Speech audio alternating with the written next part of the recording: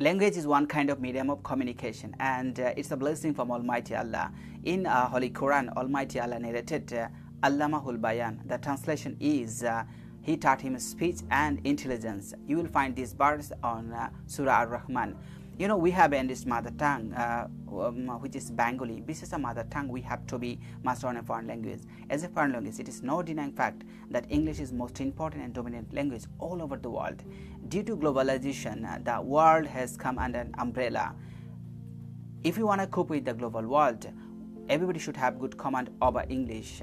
For this reason, English is essential. Otherwise, our country will be lagging behind.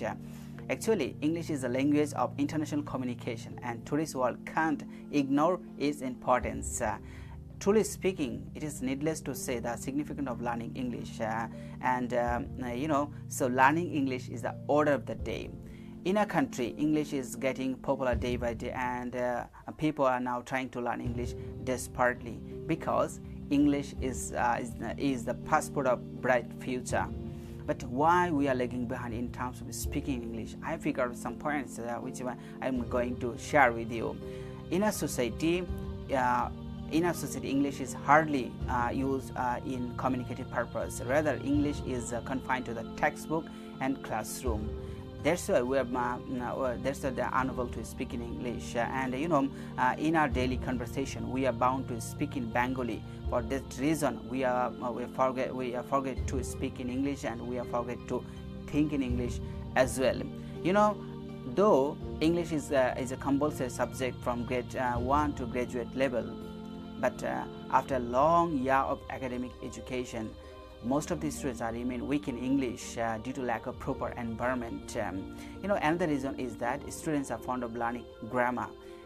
You will get many graduate and postgraduate students who can't speak in English. Besides this, you will find majority students neither can speak in English nor write. What's the reason behind it? I will say our present classroom situation is a barrier to learn English. They pass and get good marks in the exam, but they are unable to speak in English. So what steps should be taken, or how can we improve our English proficiency? I'll share with you in my next video. I hope you will watch my next video. Till then, bye bye, and always thanks for watching.